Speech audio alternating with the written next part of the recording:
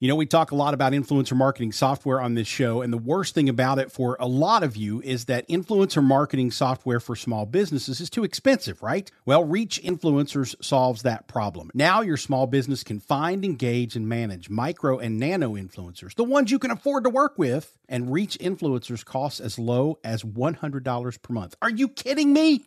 No, it's true. Go to capturetheinfluence.com/podcast and see for yourself. Find, engage, manage, influence with software built and priced for your sized business.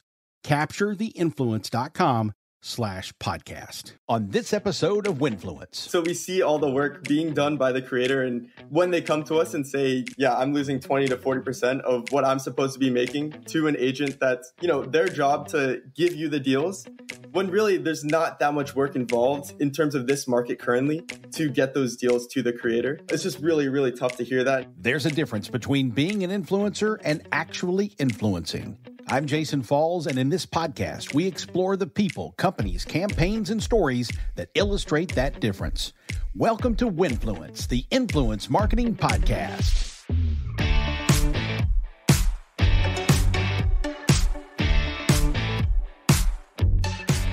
Hello again, friends. Thanks for listening to Winfluence, the Influence Marketing Podcast.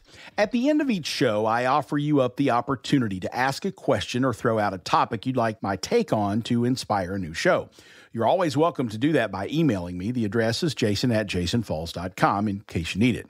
I love it when you do that because it gives me a good topic to talk about, and it probably helps your fellow listeners and Winfluence community folks learn too. I also have people in the industry reach out about trends and problems they're seeing. When one piques my interest, that topic becomes a show as well. Today is one of those. Sam Mendel and Saranga Pagadala are two young whippersnappers who have dreamt up a different take on an influencer marketing platform, but one that is informed and inspired by what they see as an industry issue. They reached out and said talent agents and managed services are taking too much of an influencer's earnings. As you can imagine, that raised an eyebrow on this face. I work with talent agents all the time. They provide a valuable service to their clients, the end creators, so they can focus on creating. But when Sam and Saranga said they've seen up to 40% commission rates, I asked them to tell me more. We spent some time going through the issue and touched on Cash U, which is their new entry into the influencer marketing space. You can find it at textcashu.com. That's the words text and cash with the letter U added on, textcashu.com. As you can probably guess, it's an influencer marketplace and discovery platform that operates mostly as a text platform. Worth checking out if you're a creator or company looking to engage micro and nano influencers. They had some interesting things to say. I'd be interested to hear if your experiences align with theirs and what you think after you listen today. Before we dive into that conversation, I've got a couple new show sponsors I want you to know about. The first helps me create this podcast. The second helps me stay organized and keep work moving for my clients. Did you know that I record the interviews you hear on Winfluence with Zencastr? I do, and I have used it for quality audio recording over the internet for years now. Zencastr bills itself as an all-in-one podcast production suite that gives you studio-quality audio and video without needing all the technical know-how, and that's true. Here's why it works so well. It records each guest locally. The file is saved to their computer. Then it uploads the crystal clear audio and video right into a cloud folder and the Zencastr suite, so you have the high-quality raw materials to work with. Stop recording one track in Zoom and other softwares. Do it the professional way. And I've scored a discount for you. Winfluence listeners get a 30% off discount on a pro account. There's also a free trial so you can test before you commit. Just go to zen.ai/Winfluence. That's zen.ai/Winfluence. Take your podcast recordings, video, and audio to the next level. Sound good? Just like me. zen.ai/Winfluence. And if you're wondering how I keep all my work organized for this podcast and all the influence marketing strategies I'm working on for clients out there, well, that's easy. Basecamp. I lost track of how long I've been using it for project management and team communications. It's been around for 18 years, so that's about how long I've been using it. Basecamp is all about simplicity. It's designed to give you and your team the tools you need to get work done. Messages, to-dos, file storage, chat, calendar, and more. Bring all-in-one project management to your business. There's a 30-day free trial, and you do not need a credit card to try it. Just go to jason.online/basecamp, jason.online/basecamp, and use the project management software they write about in books and stuff. It's great, seriously. Are talent managers and managed services taking too much from creators? Sam Mendel and Saranga Pagadala think so. The founders of Cashew are next on Winfluence. LinkedIn believes B2B marketing can be B2 brilliant, B2 bold, and B2 breakthrough. How? With a platform purpose built to make B2B mean more for your business. A platform with tools to help you build better relationships with your key customers, to boost your buyer journey while building your brand. A platform with the trusted data and lead generation you need to beat KPIs, drive ROI, and stand out amongst the competition. And with the targeting tools on LinkedIn, you can reach your precise audience right down to their job title, company name, location, and more to make sure your ads are always being seen by those who matter. So get ready to B2 boldly go where no marketers have gone before, because LinkedIn is where B2B is everything it can be. Rethink your B2B marketing LinkedIn ads and get a $100 credit on your next campaign. Go to linkedin.com/MPN to claim your credit. That's linkedin.com/MPN. Terms and conditions apply. This episode is brought to you by Moen. If you're looking to upgrade your kitchen, you should look to the Moen Smart Faucet with motion control. It's sleek, modern, and a totally touchless experience. Turn it on and control the temperature of the water with a wave of your hand. Plus, it comes with voice activation and custom voice-enabled presets that allow you to create common commands, so you can make your time in the kitchen feel more magical. Learn more at Moen.com.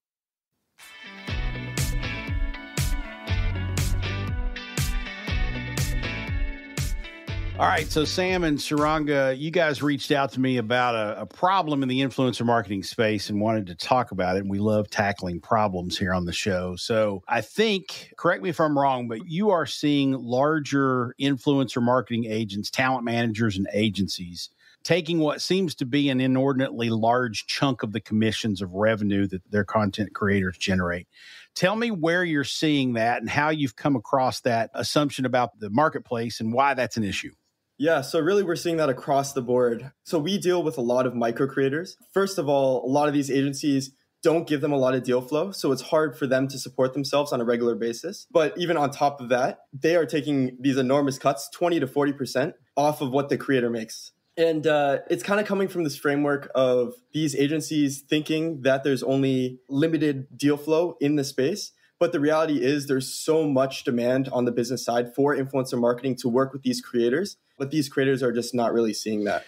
Is the problem that the micro or the, let's say, mid-tier and below, let's say under 40,000, under 50,000 followers, is the problem that below that, it's not really worth the talent manager's time to sell to a micro influencer audience because they're not going to be able to sell that through to a brand. The brand's not going to pay tens of thousands of dollars to work with somebody with 10,000 followers.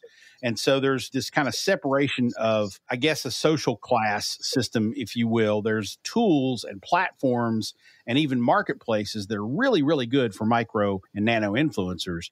And then there's a dividing line where, okay, once you get to the maybe 100,000 follower range, now all of a sudden the talent managers will pay attention to you. Is the problem that we're comparing the apples to oranges between micro influencers and mega influencers, or is there something more, sort of sinister at play there? So I think to answer this question, good way to look at it is what kind of businesses are targeting what kind of influencers, right? So there's a huge different types of businesses. There's larger businesses and smaller startups. And I think our main focus is smaller startups that are trying to test different marketing strategies. So one of the big things that we want to focus on is fast feedback loops, which is trying out 3 or 4 different marketing strategies within a short time frame. And the best way to do that would be with micro creators, because they're the ones who can test and see what their audience is reacting to and what they really enjoy. And then we can try and rinse and repeat that process with these startups. Well, and it sounds to me like what you're talking about is kind of an in-between model of bigger than a marketplace, but not quite a talent agency where, you're going out and representing, a single influencer or a group of influencers. Sounds to me like you're looking at kind of a different model to approach the micro to mid-tier influencer. Is that what you guys are building there with Cashew? Yeah, exactly what we do is working with these micro and mid-sized creators and support them financially and socially all through our automated text platform. So, as an agent, it's kind of built into the structure of it where their time is limited. They can only work with a certain amount of creators, and it's a very manual process. But because we are automating a lot of it, we can work with a lot more micro creators at the same scale. And, because of that, we're supporting these creators financially and socially. So financially with the brand deals on a regular basis to help them make that transition to be a full-time creator, as well as socially with social networking events, meeting other creators, collabs with other creators and all that, because being a full-time content creator is a very tough, daunting, isolating journey. And we're trying to have as much empathy for them as possible to kind of help them become this full-time creator that they want to be. I think just adding on to that, right? Like as young people in the space, we kind of understand what these content creators are going through and how isolating it is coming out of COVID and not being able to socialize as much, right? And I think because a lot of TikTok happened during COVID, they haven't been able to socialize. And so throwing these kinds of events and creating like a collaborative environment for them is really what these content creators are looking for. And so we see a lot of value in that and providing them with these opportunities. All right. So help me understand a little bit more about how the app and your tool and your approach operates, because you said a couple of things that are a little conflicting. You talked about having empathy. You talked about having in-person events and collaborations and things like that. But then you also talked about it being automated. And those two things don't jive in my brain. Explain to me how it works. Yeah, definitely. So what it is basically just a text list. So Cashew is a contact in their phone, and we text them with these opportunities, whether it's an invite to an event near them in a city like Los Angeles, or with specialized opportunities. For example, a brand, let's say a makeup app that wants to work with these beauty creators, and they have a specialized rate for them. And all of it is automated through texting. So these creators can accept the offer, create the content, send it back, and get paid within 3 texts. So we want to make it as simple as possible for them to create content, get paid instantly, and all that. Okay, that makes sense to me. It sounds like you're almost taking the automated approach of a marketplace and expanding it to have a little bit more of a personal touch, which is really interesting. I like that. But I also know that in order to drive the revenue and the commerce there, you've got to have the brand sold in it. So what are you guys doing to attract those brand deals that are going to come to you and look for the types of influencers that you guys have? Yeah. So, specifically with what we do, what's great with using text messages is that our response rates are really high. So we're able to complete these campaigns in a matter of days and weeks instead of months with a lot of other agencies or marketplaces. And because of that, we kind of prioritize these rapid feedback loops where we have multiple strategies that we test on a weekly basis, and then we can analyze those results and optimize the campaign. Fast-moving startups really like that approach. So they like having these tests. And it's, I come from a background in consumer apps in tech. And as the growth side on that, that's how all the frameworks are done. It's all tests on a weekly basis. And you don't know if you're going to have the same feature set in your app today than you will in 3 months, right? So you don't have time to wait for these agencies and marketplaces to deal with this long process. They want to have these results in a matter of days and weeks so that they can optimize a campaign and keep it running. And I come from a background of agencies. And so a lot of these agencies that work with these businesses have to communicate with all of the influencers that they're working with. And even with companies that have in-house marketing teams, they understand that these influencers work via text. So a lot of the success that I had with building these relationships with businesses and with influencers, and when I was in the agency space with regards to playing soccer, so a lot of the athletes that I was working with, a lot of the academies that I was working with, I did it all through text because it was the most convenient way of communicating. Right. So I know you talked about, the sort of nimble startups. This is, really good for them because they love the test and iteration. It sounds to me also like you've got a really good model for the either direct to consumer brand or, maybe the consumer product brand that they want to get a lot of product out there seated in the marketplace. They want to get people talking about them, get some buzz, get some reviews. Are there certain brands that your tool and your approach are good for versus bad for? Is there anyone that isn't a great fit? What's the ideal customer you're looking for? Yeah, so definitely consumer apps are perfect for us because we can have a really, really short time frame We still work with consumer products as well, but that time frame is usually tests within a week time, just because we have to, facilitate the product getting to the creator and them using the product and creating content around that. So it's slightly longer, but we still work with, those are like the two categories that we kind of optimize for, the consumer apps and consumer products. Very nice. All right, so let's get back to the allegation, if you will, that there are talent agencies and folks out there that are taking basically too much money. And if you guys are seeing 20, 30, 40% commissions being taken by agencies, I would be really interested to sort of start the investigative trail and figure out who that is, because from what I know about the entertainment industry, if you go broader to Hollywood show business, talent agencies typically take between 10 and maybe 20% on the high end. Are you guys really seeing up to 40%? And if so, what do you say to a creator that says, yeah, my agent takes 40%?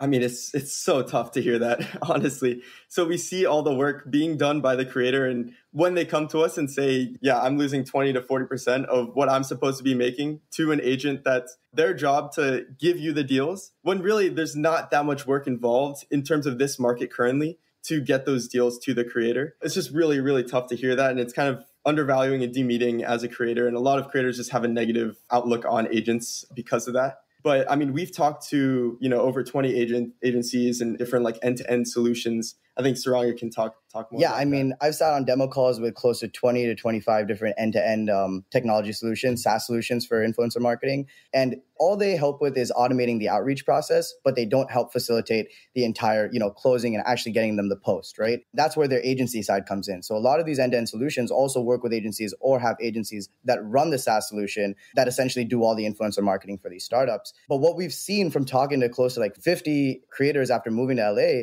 is the first question that everybody asks is, how much commission do you take? Because they don't want to be undercut. And a lot of these end-to-end solutions are kind of doing the same thing. They're putting these businesses into year-long contracts and making them pay anywhere between $4,000 to $6,000 a month for their services. And that's not including the agency services. That's just to use the end-to-end solution. And so for the agency, there's an upcharge, there's a premium for that. And then actually getting the views or actually getting people to post is all dependent on the creator at the end of the day. So we don't see a lot of value in these end-to-end solutions and with working with an agency because it's so hostile for these creators. But we rather take a more personable approach where we're actually helping the creator and trying to give them as many resources as we can to kind of build a community around that. You talk about the resources that you're providing for them. I think you guys indicated that you're trying to create connection points and resources for creators like mental health resources and things like that. Talk a little bit about what you guys are trying to provide and why you're going that extra mile for micro and nano folks who, aren't necessarily going to be bringing in high dollars. I think the goal is that we work with these micro and nano creators because they have the potential. They're the ones that are creating really good content. They're the ones that are out there being risk takers, trying new strategies. And at the end of the day, they're the ones that are going to succeed if they're given the right resources. From a mental health standpoint, we think that, really socializing and building a community around being a content creator and really giving value to that and telling people that, there is a career path in this. You can go full time with this if you stick to it and you make great content. We have content specialists as well that kind of give tips to the creators if they're looking to make content. And we only work with businesses that allow the content creators to make their own content. So we make it very clear. And because the demand is so high from the business side, we are able to pick and choose what kind of businesses we want to work with. And every time we work with a new client, we tell them, hey, all of the content creation should be done with the hands of the creator because they're the only ones that know their audience. That is the first step towards making them feel valued in the process, which incentivizes them to want to work with you longer. Very good. So I know an additional issue that you guys pointed out when you reached out to me was that these larger talent firms refusing to support the smaller creators because obviously for them, there's not enough money in it. That's creating an ecosystem problem of middle class that the ecosystem can't really support or isn't supporting well enough.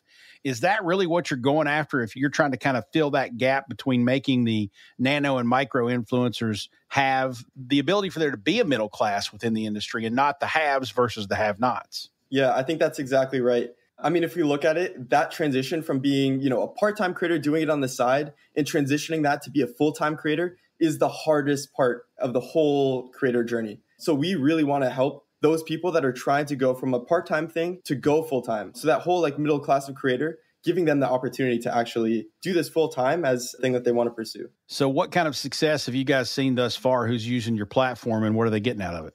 Yeah, so I mean, this has been fairly recent, but we've just passed 200 micro creators in our community, giving them brand deals. We worked with some apps to do some promotions with them. So we're getting these creators that beforehand have told us they would be surprised. They'd have to do a lot of outreach to brands to get a single offer, to them now getting inbound, and they're super excited about it, which is awesome. So we love seeing that. And as well, we're starting on the community side. So we're hosting our first event June 30th in Los Angeles, a creator event where, you can meet other creators, create content together and all that. We're looking to do bi-weekly events after that and, expand to different cities, major creator cities as well. So of course, keep LA going, but also San Diego, Miami, New York, and we'll see how that goes. Yeah. One more thing is that, this is open to all content creators. So if you're a content creator and you're out in LA, please feel free to reach out to us on Instagram, text Cashew. So yeah, that's the best way to get in touch. Awesome. And I think you told me there's no cost for the creators to join the app or the community. So in that light, what's the business model? I mean, do brands and agencies support you? If so, how do you guys make an end game out of this? Yeah, definitely. So part of onboarding a creator themselves is that they get to choose what their rate is, like what they like to take. And based on that, in our algorithm, which is, non-biased, is just completely based on their engagement and their category and their following, we have the pricing that we send to them and they get paid within their range of whatever they feel like they should be paid. So we pay them fully, 100% of that goes straight to the creator. And because, there's so much demand on the business side, we're able to upcharge the brand themselves from 5 to 10%. That's pretty good. 5 to 10 is a hell of a lot better than 40. That's for sure. That's very cool. So tell us where people can find the app and learn more. Yeah, definitely. So check out our website, textcashew.com, as well as their Instagram if you want to look at that, which is just at textcashew. Very good. Sam and Saranga, keep fighting the good fight. The creators do need resources like Cashew and people on their side like you guys. Appreciate your work out there. Thanks so much, Jason. Thank you. So what do you think? Are you a talent manager? Are you charging 15, 20, 30, or 40%? Is your rate fair? What rates are? For you managed services folks out there, I'd love to hear from you too, though I doubt I will. When you charge a client $100,000 for a campaign and we know 40 to 50% is probably spent on paid media so you can hit your numbers, what's the other 50 to 60% going to? It's not all going to the creator. How much are you taking for your fee? And is that fair? Hit me up. I'd love your perspective. Jason@jasonfalls.com is the email address. I will only use your response on the show with your permission. Not going to back anybody into a corner. If you want to come on the show and fire back, consider it a date. Speaking of a date, I need you to make one with your friends and colleagues to talk about this show. Let them know Winfluence is a handy podcast listen for those who want to know more about influence and influence marketing and how to apply that to your brand. Share this episode or a link to winfluencepod.com with them, along with your recommendation of the show. Sure would appreciate it. Or you can drop Winfluence a rating or review on your favorite podcast app. We're on them all. Join my influence marketing newsletter sent every 4 to 6 weeks or so it doesn't jam up your inbox. Go to jason.online/subscribe and get on that list as well. And of course, I would love for you to help make a future episode of Winfluence awesome. Ask your question about influence or influence marketing that you want my answer to or take on. Send me an email to jason@jasonfalls.com if you're feeling adventurous. Record a voice memo on your phone and email me that file. I'll let you ask the question in your own voice right here on the show using that recording. Regardless of how you ask your question, I may use your comment on a future episode or your question to inspire a show topic. If I do, I'll send you a signed copy of Winfluence the book as a thank you. Winfluence, the Influence Marketing Podcast, is an audio companion to my book, Winfluence, Reframing Influencer Marketing to Ignite Your Brand. Get your copy online at winfluencebook.com. While you're there, sign up for the latest ideas about influence marketing delivered in my periodic newsletter, or book me to speak to your company or organization about influence marketing. And if you need help with your influence marketing strategy, drop me a line at jason@jasonfalls.com. If you or someone you know is an influencer, a brand manager that uses influence marketing, or one of the many amazing people working in the influence marketing services world, and they would make a good guest for the show, email me at jason@jasonfalls.com. Our theme music is One More Look by the K Club and Grammy Award-winning producer Jaquire King. Thanks for listening, and remember, when it's not about the person, but about results, it's Winfluence.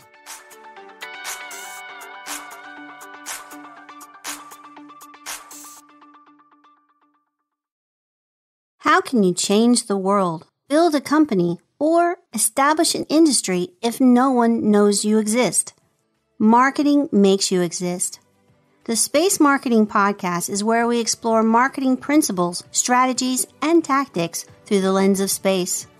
Join me, Izzy House, as we talk with industry professionals about their challenges and successes with marketing in the new space economy.